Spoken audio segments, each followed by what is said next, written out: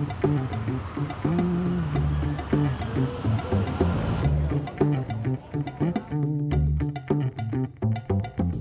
let's take a look at the base model iPhone 16, which we have here in teal. Now, I'm going to be honest, I'm not usually a fan of bright colors on phones, but I was just kind of curious to see how the colors turned out this year. First glance, I do think this is a really good looking phone, really well made. The teal in particular, I think is a really nice color, I guess. The back is this nice, matted, smooth material, but the Apple logo itself is actually quite glossy, and putting my finger across it now, I can see that it will get fingerprint marks, etc. So probably over time, if you don't have a case on this, you will scratch that Apple logo quite a bit. All right, cool. So switching this thing on. Look, to be honest, the main things that you want to check out with this new phone is definitely the camera, right? So straight away, there's this thing that pops up around photographic styles. Oh, damn. Actually, this is a lot more customizable than I was expecting. You can kind of swipe through these filters, let's call them filters, and there's a panel at the bottom that lets you customize it further. So it really simplifies the customization process of photographic looks or filters or whatever you do want to call them. I'd actually say the camera capabilities of this year, especially the base model, is one of the best things about the 16th generation of iPhone for sure. The base model in particular has some really interesting features that I thought you'd only find on the Pro models. It's really impressive that the base model can shoot at 4K 60 as well as 30 in 24.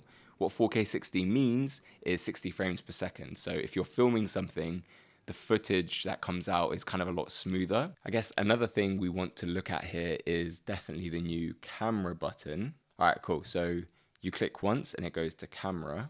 Oh, you hold it down. It does do the whole slide to zoom in thing. It's quite cool. Okay, what's nice about it is that it doesn't kind of flip all the way through your focal lengths. So there's quite a lot of control here. I will say though, personally, I'm not the biggest fan of this button, and I actually prefer just like using your thumb on the screen like that. I think we're just going to move on, to be honest, to the iPhone 16 Pro. See, already this feels more weighty. Like even just in the box just feels like there's more heft to it. So the biggest thing with the 16 Pro that's different from a kind of build quality perspective is the materials. Titanium, of course. So straight away picking up the phone, you can feel it's a lot heavier. It feels a lot more durable. I'm not saying that you should go throwing this phone around because it probably will break, but it just feels like a lot more sturdy.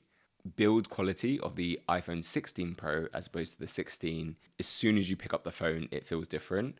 That's not to say that the base model 16 quality is bad. In fact, if you're not directly comparing it to the Pro model, this feels great. This really, really does feel great. But when you pick up the 16 Pro, it's different. The weight's different.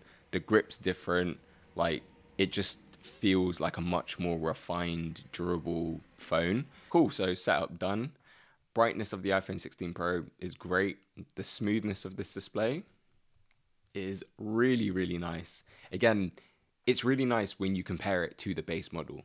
The base model's smoothness is fine. Like, you don't need the ProMotion extra hertz smooth display. Like, it's fine. It's just if you're used to a smooth display, sometimes it's difficult to go back. But if you're not used to the smooth display, trust me, just don't open that can of worms. I'm going to jump straight to the camera. So the Pro model, we get the 1x, the 2x, and the 5x zoom, which is cool, which is good. And of course, we can also use this fancy new button up here. I feel like I've got so much shit to say about this camera button because I just don't like it. Opening up the iPhone 16 Pro and kind of using it properly, like at home, this phone feels the same as last year's iPhone 15 Pro. And right now, would I upgrade my 15 Pro to the 16 Pro?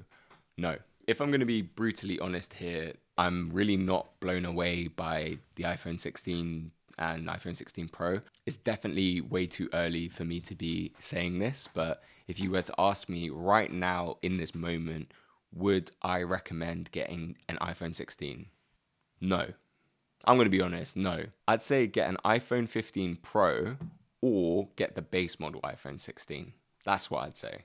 Do subscribe because I promise usually my content isn't as chaotic as this. All right, we need to wrap this up.